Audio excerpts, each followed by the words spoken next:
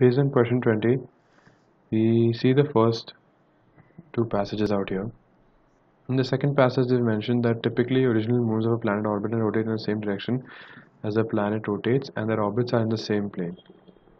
This covers 2 and 3. And also, if you look at question 1, they've mentioned about Triton, where they've said that it travels around Neptune in a direction opposite direction of the Neptune rotates about their axis. If you look at both of them, it also covers 1, which is the direction of travel around the planet. Hence, out here, the option that is correct is option D.